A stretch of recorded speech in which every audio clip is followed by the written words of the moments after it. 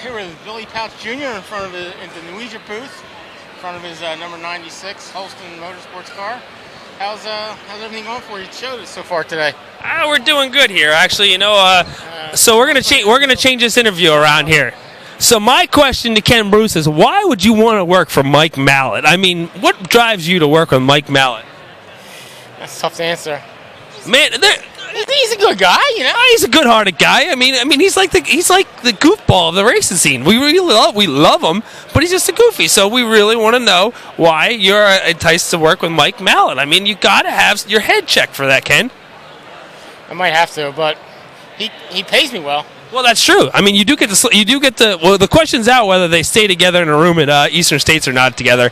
There is only the Dirt Track Digest is not this large conglomeration everyone thinks it is. Cheap benefits. They all stay in one room. It gets a little weird, guys, but I just wanted to ask Ken Bruce here before we start my conversation. Well, you know, it's true. We do stay in one hotel room, but it's just Mike and I, you know. So. Well, that's all right. That's all right. We know you're married. Mike, we're still questioning here. Let's be honest on that side of it. We love him dearly, but he's a great guy. So, you know, he's built the website up from the ground, from the bottom. He's kind of the face. I'm sorry, other ones that are involved in Dirt Track Digest, but he is the Dirt Track Digest face. And then there's Ken Bruce, who we love because he loves modifieds. And we love Mike Mallett because, well, he likes sprint cars too much, but off topic. All right, Mike, I was commandeered. Sorry about that. I can't talk. So how's the show going, Billy? See? You guys all want boring interviews here. I mean, I can repeat the same stuff. I walk around, I talk to people, I look at pretty girls, I just walk around here. It's different stories. But we have to change it up a little bit. So, and in my politically correct thing, we've come here to have the ACM Tool and Die, M&T Tree Service, Phillips Garage, Danny's Pizza Pizzazz, KC's Service, Atlantic Sprinkler 96 as this gentleman walks in front of our interview, but that's okay. I'm glad he made it out on that side of it. Thank you for joining the party here today. So talk about, you know, 2019, you guys had a great year together, and 2020 looks even better.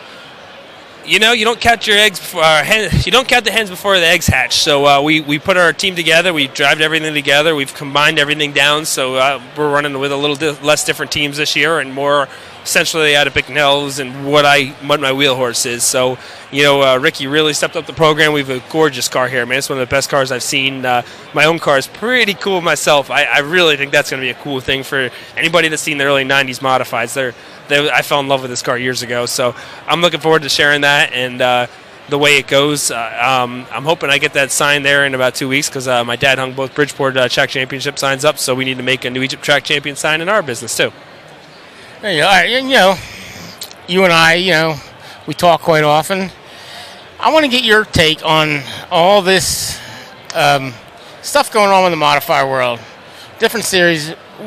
To me, it'd be better if all the tracks would run under the same set of rules. So you want to know? So here's my story here. So you know how bad this is, and I'm not getting into society today. The world changes. It's just you get beat, you cry about something. It's just the way it is. I don't complain on that side of it. So this car sits here. This is our Deo car. The doors are 2 inches higher than New Egypt rules. So how many people said to me today, hey, your doors are too high? Well, I know. It's not the body for New Egypt. That's what our world has come down to. It's changed, evolutionized. I don't like it. Don't care for it. Don't think all these rules are necessary. But we've gone too far past the rules to be changed for motors and stuff. It's just we've all got them. We've got to live with it on that side of it. Me personally, I wish big blocks would go away. They're dinosaurs. When was the last time a big block's been in production? My kid has no idea what a big block is. There's no cars in the road with big blocks. They're cool powers to drive. But you got to entice it. We got to have a little factor, man. You got these guys that ran off my dad in the back. They're a bunch of four-cylinder kids in small blocks. They don't know what a big block is. You got to drive that passion together. And that's just the factor that we're missing. The rules have gotten out of place, just gotten out of hand. We're spending $150,000, $200,000 a year to do all this stuff. But the other fact is, if you want to win, you want to play the game, that's the way it is. To me, the rules aren't as bad as the time and effort into this and the amount of time you spent, the way the technology's gone. But that's all. What did Earnhardt Jr. say on Twitter? He's going to buy a track, run 4 cylinders for $1,000 to win each week. Let's go have fun. That's the way to do it. But you and I like you said, we talk a lot. We could go into this for hours and talk about stuff like this, but we won't do that here. But just you are going to Florida for the first time for when Deo goes down there. How's the team looking towards that, and how are you looking forward to going? You know, someone called Brett Deo the drug dealer of modified racing last weekend because no one knows where he comes up with the money on that side of it. So, but he's a good friend of mine, and I'm going to Florida because Danny Buck is one cool guy, and I'm trying to be as good looking as he is one day in their life here. That's the way I look at it. Hey, you know, this thing over here is pretty shiny on that side of it. Last year, hey, I'll be honest with you. If he signs my wing over here, I won the championship the last time he signed it. So if he does it again, we're good to go. Well, not last year, the first year on that side of it, as he's got a smirk together. You know what I mean? So it's interesting on that side of it, and you need a little action on that side. You need people to wear your heart in the sleeve. It's cool to go to Florida, though. It really is. I mean, it's neat. I've been around the world. It pays good. It's all good. We're looking forward to it. We're taking a new car. This actually isn't our car to Florida, but Ricky's awesome, and I believe this sport is about relationships and what you build of it. I'm here to win races, but if you ain't around people you want to be around, building it together, it's not as good. So you got to make changes, and my dad preached years ago, 45 years, there's not one car owner that has anything bad. Man, you all have bad things, but nothing that would say Billy Pauch is a bad person. So that's the way I take the sport, to try to push on with it.